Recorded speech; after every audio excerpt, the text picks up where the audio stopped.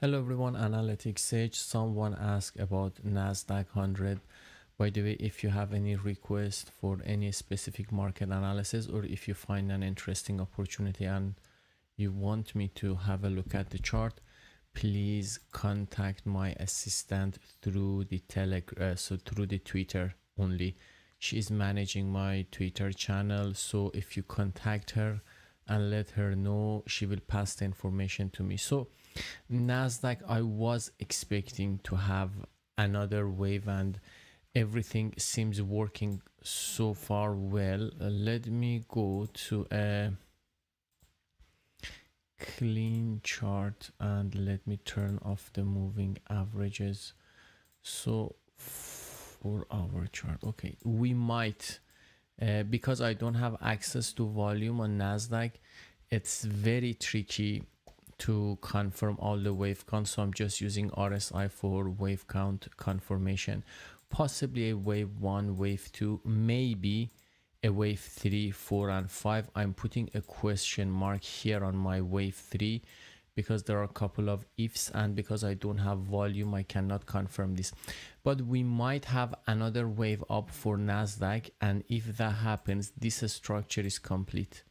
And then we have to see if we are gonna see a correction in the markets or not. If I turn on moving averages, I can somehow confirm that we are having a wave 4 here because of what's happening for the 50-day moving average. But anyway, because I don't have volume, there is a question mark. Then if this pattern happens, and let me delete this as well, and if this structure is complete, if we have a look at nasdaq, there are a couple of things that we might be able to say. One of them could be that we have a wave 1, wave 2, wave 3, wave 4 and wave 4, and this pattern is complete. The only question mark again you can put on this analysis is this wave. Is this really a wave 3? To be honest, that's a big question mark. I don't have volume to confirm that. It doesn't look like a promising wave 3 or a very strong one. You can force a wave count this way, so you have a wave 1, then you have a wave 2, a wave 3, a wave 4 and a wave 5, but I have a big question mark here. I don't trust my analysis for this one.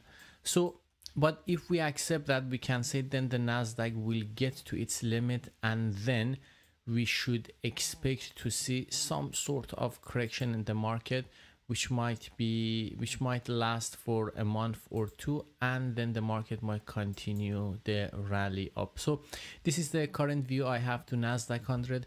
I'm expecting another wave up. Does that mean I'm gonna buy? I'm debating, to be honest, because usually it's better to stay away. For if I believe this is the last wave, maybe it's better to stay away, or if I want to open a position, probably it will be a very small one. Thanks for watching and have a good night.